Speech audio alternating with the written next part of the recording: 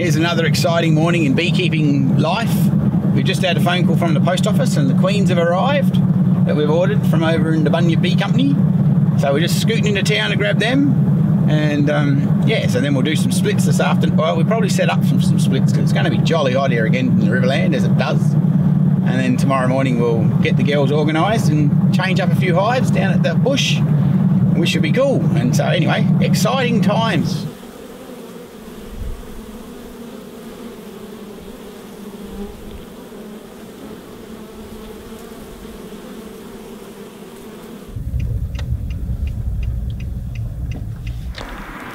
Here we go, getting the ladies. Just thought I'd show you the sign. So that if the cameraman has to film from a distance, because, you know, he's not authorised. Cool, thank you very much. They've been chilling out in here anyway. They've been relaxing, that's the way. Get them done. Awesome, thanks champ. We'll probably have another lot next week, so it should be all good.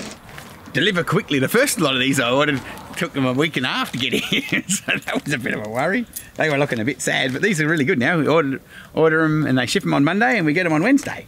So it's pretty amazing that they can send that crap in the post though, isn't it? Isn't that pretty cool? Check this out, live queens.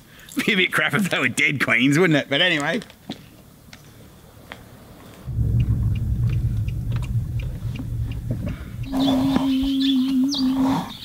Apparently, if you listen just right, but they might not do it, but sometimes the queens do what's called piping because they're singing to their new friends. But more often than not, they're in the hive. They'll go do a little slightly different sound buzzing. But anyway, we'll go and unwrap the little ladies, put them in the house because it's going to be a lovely warm day here today. See, they've got just a normal post pack and they've got a little air holes cut in it. Little triangles, so they can let the air in. Pretty clever, isn't it? Okay, here comes the big unveiling. See if the quick delivery worked. Heck, these are my wife's chicken cutting scissors.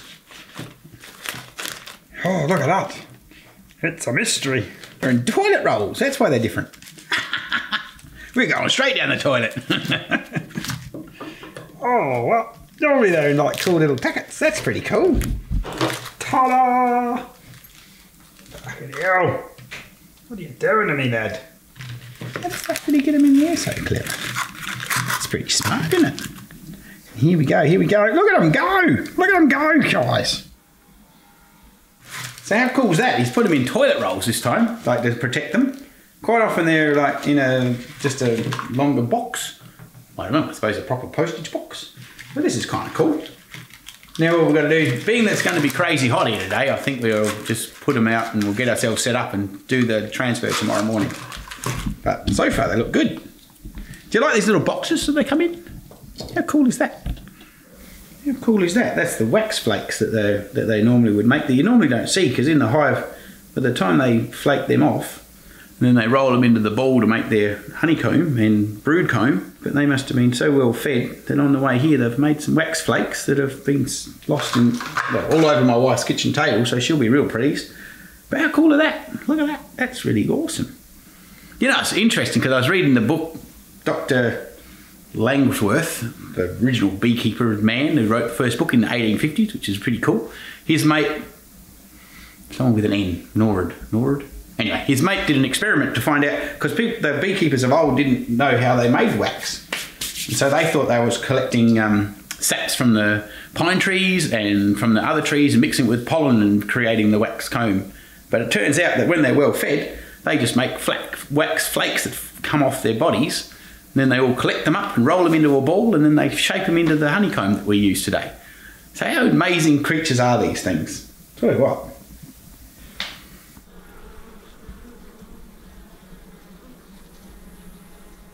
It's nice to be loved by your family.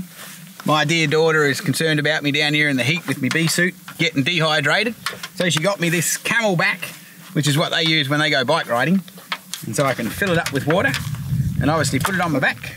And I got my little sucky hose here. I don't really know how that works, but we'll find out. Looks like it could talk. Hello, hello, hello. Give me some water, give me some water. No, maybe I don't know. Do you suck on that or what do you do? That's going to be weird. Look, it tastes like plastic. Hang on, what's that on-off button? That's fucking cool. Anyway, so So she's going to keep me alive, she reckons, down here in the desert. So so if you see me sucking on my little tube, you'll know what's going on. So we're just going to set this up and put some brood frames above the queen excluder so we can come down here tomorrow and do some splits.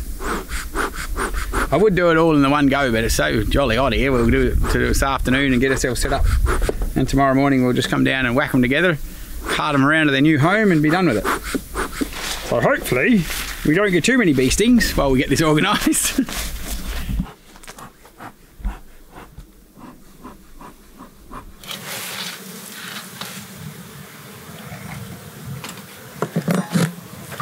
I reckon these girls are about ready for an explosion. See what I mean though? They're a bit more excitable. They're ready for a top, aren't they? Oh, we better remember that tomorrow, so we got to go, which has probably been on the agenda for a little while. We'll bring a super down for this one. We might even steal some out of there, but that's yet to be determined. So if you remember young Bill down in Adelaide who caught these swarms for us, these are his bees, and they are going off tap down here in the bush. Look at them go. They're actually, I think the downside to them is they're a little angry, but they're bloody awesome at getting the honey in. And I just found a queen cell in this one here, and it's late in the summer, so they're thinking about racking off. So it's good we're doing a split with them. So yeah, I don't know. We'll have to watch an eye, keep a close eye on them during the spring. But I was going to like requeen them completely, but they're so productive, I'm almost tempted to put up with their angriness. So unless one of us gets stung to death, we'll keep them going, I think. Well, mainly because I want to get some more bees, and I was just sort of thin these girls out a little bit because they're a little bit grumpy. But hell, they're pretty productive. Well, they've done a good job down here. They've got a nice lot of honey, but they're just a little bit cranky. That's why we're just going to take a few frames off and just use their brood pretty much to make a split. Shit, that's heavy. Now you see them really get crazy, get into the brood nest. This is why you got to do something about it, because it won't work.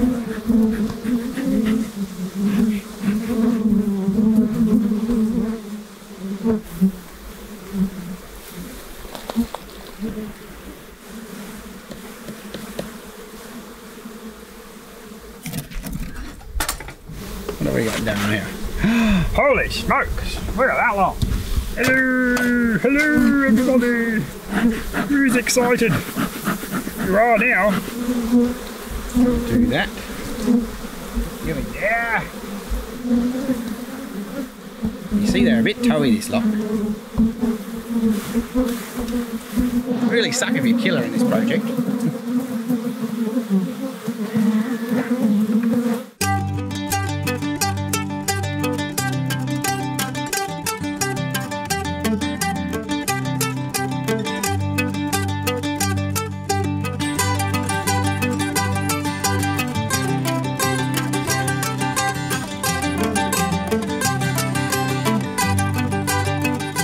They're not happy. They're not happy girls.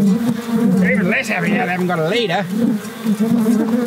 Anyway, we're going to get some new leaders tomorrow. So we're going to do, just to take the nukes out of some of them, and this one we're going to make 3 splits, I reckon, out of what's in there, because there's a fair few bees in there. And then we'll have some happy new bees. Well, that's the plan anyway. So here we are, next day. We've got our girls on board, stuck them in a shopping bag. Well, it's a thermal line shopping bag, so it's all good. And we're heading down to the scrub to get these splits organised. It should be good. We're trying to get a bit organised, and we've got a reasonably early start, except some twat forgot the smoker, so we had to go home for that, which was really great. But anyway, so it's near on 10 o'clock, and it's 35 degrees already. Hang on, 36 degrees already. My goodness me. So it's supposed to be 44 here in the Riverland today, so that'll be just dandy. So we're hoping that we'll be back in the shade by the time we get all this done.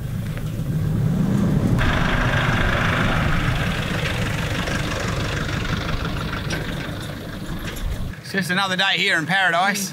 I don't know how bloody hot it is. I think it was 36 when we got out of the car. So we thought we'd better leave the air conditioning on for the ladies, but of course we're not going to get air conditioned. My cameraman's not really impressed about the fact that he's out here in the heat, but anyway, here we are. Because the bees turn up and things have got to happen. So I've got the cooling on. The ladies are in a shopping bag in the back seat. So they're chilling out, they're having a good time. We're getting hot, so we're gonna get this shit done so we can get out of here. After yesterday when we put the brood comb on top of the queen excluders, so we've come down here we've brought our queens with us. We're just gonna take these brood frames off and we're gonna place them in these new boxes, and hopefully there'll be enough nurse bees to keep the new queen rocking. And of course there's plenty of brood, so hopefully there's enough to hatch all that out. And yeah, shit, they should take off. And like, it's basically the same principle as we did at home when we were making a queenless split, but these girls are going to get a queen because you know, some of these are a bit angry and I don't necessarily want to propagate from this particular breed, but I'm quite impressed with how much honey they're producing. They're just a bit crazy. You don't want to smoke them too much because you really don't want to chase the bees back down under the queen excluder. The idea is to get the nurse bees at the top of the hive. So, you know, they get a bit towy when you do that, but it's better than them running away from you. So we're just going to take the 4 frames out the middle of these boxes that we're going to transfer into.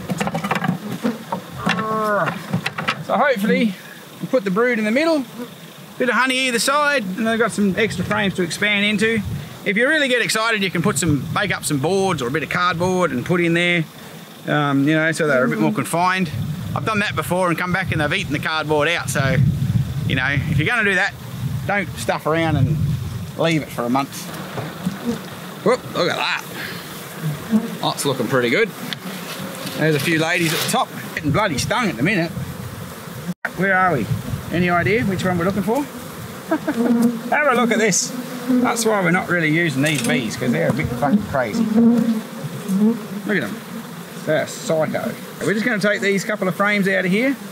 So we've got some nurse bees. I just make sure I got the right one. This one might be, this is a honey frame here. Come on! Bloody hell, Harry. Go on. You wouldn't think such little creatures could make such a big mess, would you? Or is that us that are making the mess? These guys are all nice and neat and tidy. See, there's some nice nurse bees. I'll put it in there. The extra ones, yeah, that's just for a bit of honey, so they got something to eat while they get organised, because they'll freak out and stay a bit confined in here for a little while. So they'll get themselves a bit excited, because they're like, fuck, we had a big house before with other girls and shit was going in all good directions. It's no wonder they bloody bite us humans though, is it? Come here and fuck with them. I reckon I'd bite me as well. These ones are just to replace the ones we just took out, so they got something to work on. And now, of course, you see when you bang them, they do not like getting banged. One thing about them, they're not banging. They're not liking that bit, the banging bit.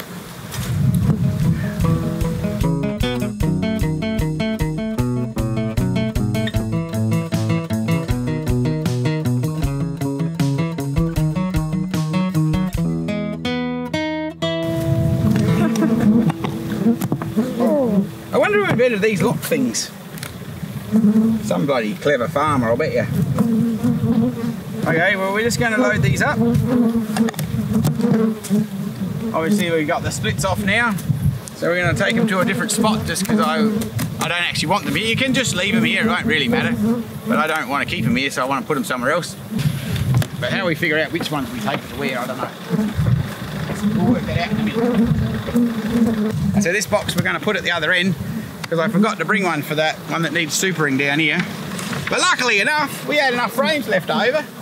So well, maybe I did plan it, you see? Perhaps it was all in the plan.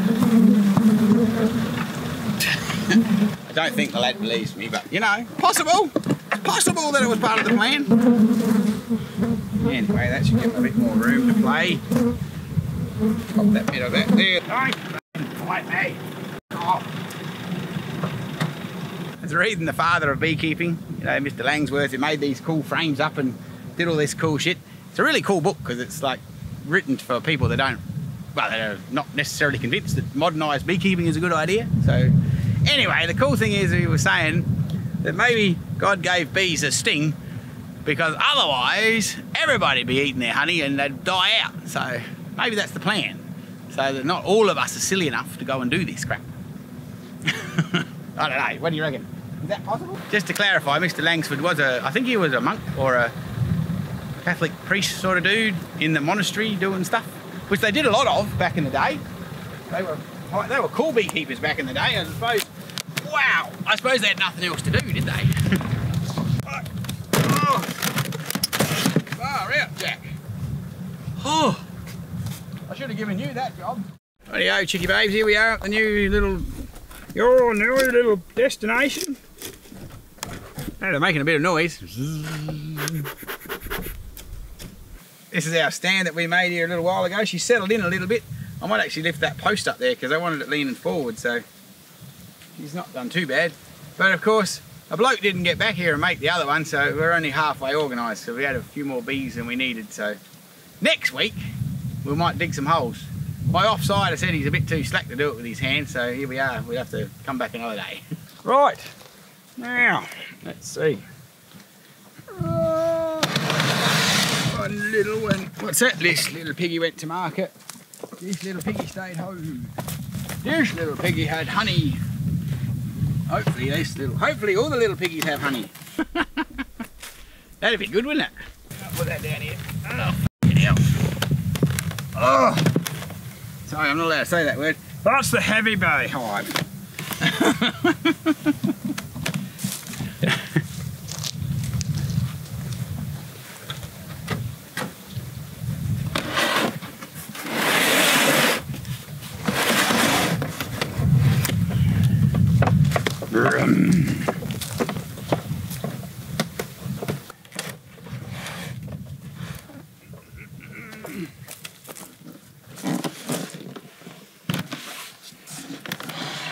When I put this stand here, I thought it was going to be in the shade, but it's still a bit jolly hot here.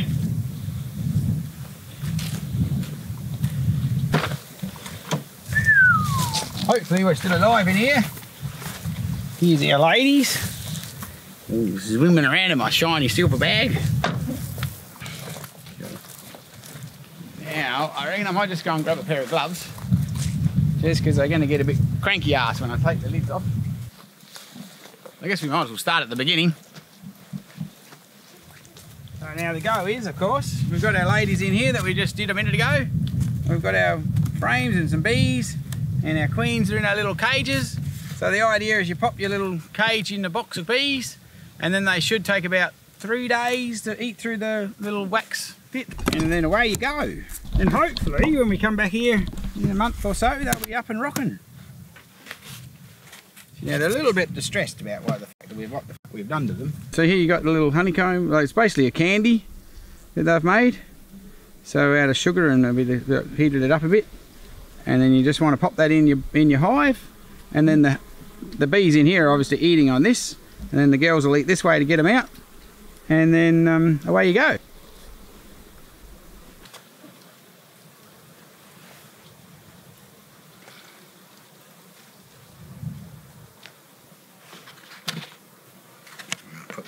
I reckon keep them in there. I don't know whether we should let the air in or not. It's probably more expensive than making your own queens, obviously, but the go is you get a different bloodline. Like these girls are a little bit shitty ass, so I'm trying to make a bit better blood, or a bit better, you know, breeding. With these girls are proper bred bees. So these have been young William from the Bunyip Bees. He's got these and he's bred them in a nice environment, so they're nice and purebreds. And so those queens will send their genetic, they've already been mated, so they'll send their genetics into this colony, and you'll end up with nice, beautiful, relaxed, hopefully productive bees.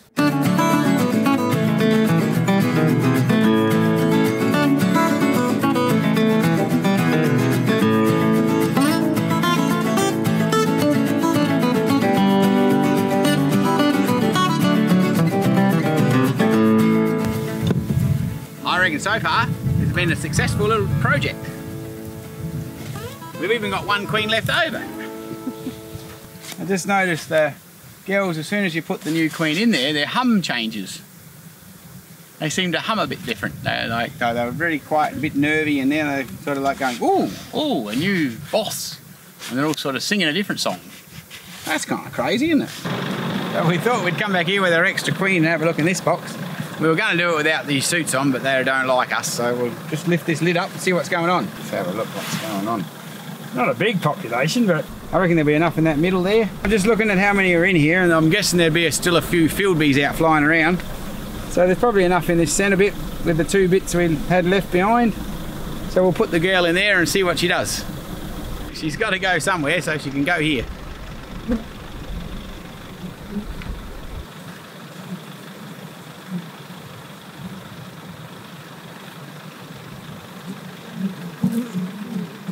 Pop that back together. And then all the field bees come back and they get her out of there. They should adopt her and away they go. Then all we got to do is remember to move this one. Hey. Oh. I think that all went really good. But we'll find out in about a week and a half or so as to see how many queens got accepted. Apart from the fact that the weather's been a bit against us, I think it's all pretty cool. Of course, we've had yet another excitement. We've got to bring some water down for the new site because apparently the emus ain't drank it all. Here's a couple of the hives that we requeened the other week when we were mucking around here. We'll have a look at some little nukes we've got up there as well. They've been quite good. But we'll have a poke ahead in here while we're here. These girls were really angry, that's why I put some nice new Italian queens with them so they can chill out a bit. I'd say one thing about these styrofoam boxes, it would be most advantageous not to put the smoker on the lid because I think they might get a little bit excited. Tin lids, all good. Plastic foamy lids, all bad. There we go, so that bit going on in here. It starts to expand a little bit. What's going on in here? Just be a bit gentle because they're only a young little colony, so we don't want to stir them up too much because they're just trying to build them up for the winter. It's coming together alright, I reckon. So it's not much on that side, but on this side she's got a nice pattern going. If we can find her anyway.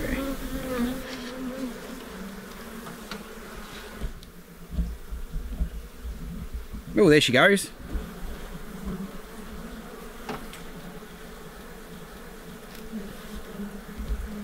She's going off to hide now. The last thing you want to do is lose her after all that effort. Some of these bees are still a bit toey, but as you can see we've got that lovely little relaxed Italian queen, so they're definitely calmed down a lot because when we did the split they were trying to eat me. Now they're busy just looking after themselves. So give it another month and this new lot of brood that's in there hatches out and they'll all be beautiful and transferred over. And they should be much easier to work. But I'm still like the whole genetic mix of having a few of these crazy wild bees, but not the ones that are so wild that you can't work them. Oh, these girls have started a new queen. They must have lost her. Because that's what happens too. Sometimes you get the new, and she doesn't live very long, but she keeps a genetic code going. Look at that, we've got quite a lot of queen cells there. Looks like the new queen hasn't lived very long, but she's laid a few eggs here because they didn't have any brood to make anything with. And this is a month down the track anyway, so she might not have made it, but she's laid some nice queen cells there. So what have we got? 1, 2, 3, 4 that I can see, which is kind of groovy because we've got a nuke up here that I'm not sure, I don't think the queen made it. So we might cut one of those cells out and put it in their box. That'd be kind of cool. So these are the splits that we did the next week after that in the little nuke boxes. I'm really sure that one there lost its queen, so we might have a look in there, see what they're up to. And if so, we could steal one of those new queen cells in the hope that that will work. The other day when I was here stuffing around checking these, a bloke didn't bring any markers or any way to decide which box was which. And so I thought, well, just in case the bloke doesn't remember that this was the box that the queen didn't take in, I thought I'd put a little marker in there. So, you know, they're always available, shotgun shells around this place. They're still a bit feral because these are still the ones that have hatched out and were put in here and hatched out from the seeds that we put in, or the eggs, or the... There she is. Look at that. There she goes. How gorgeous does she look? $33.50. You can have one of them. I don't know what she's doing over here on the honey. So you never know where they're going to be. So she's probably having a bit of a feed. Now we're going to have to get her back in the box without doing anything stupid. Cool. Now, so much for them never being out on the honey. That'll suck if we killed her, wouldn't it, after all that effort? So I reckon another month before we get too much further into the harvest, we'll come down here and put these girls in bigger boxes. There you go, there's where she's been working. Got a nice little pattern going on. Now all of them should be nice, friendly Italian bees when they hatch out. But you see how f***ed up those plastic foundations are? They just don't quite do it right. It makes it too hard for them, I reckon, anyway. I think this is looking good. She's got a nice pattern going on. So by the time they hatch out, I reckon in another week or two, and then we have another lap. So by the end of this month, these girls will be packed this box out to blazes. So one other interesting thing, if you're not really, well, okay, if you've got one of those hives, flow hivey things, and you're not really sure, and you don't want to pull the thing apart, and you want to know how they're going for breeding, if you look at when they land and they come into the hive, if there's a percentage of them, a higher percentage bringing pollen in on their legs, you see how that one's going in, she's got the bit of pollen on her legs, you'll see them quite a lot, and that means they're breeding. Well, generally, not always, I mean, it's not 100% science, but generally they'll get more pollen when they're trying to raise some more brood. So it's a good sign.